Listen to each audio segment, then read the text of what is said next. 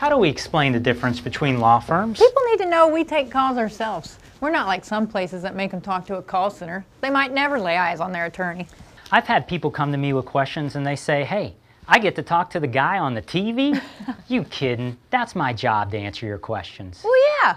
We need to tell people to ask around, see who really meets with their clients. Message is, if you want to deal directly with a lawyer, call Howell Thornhill. We got this.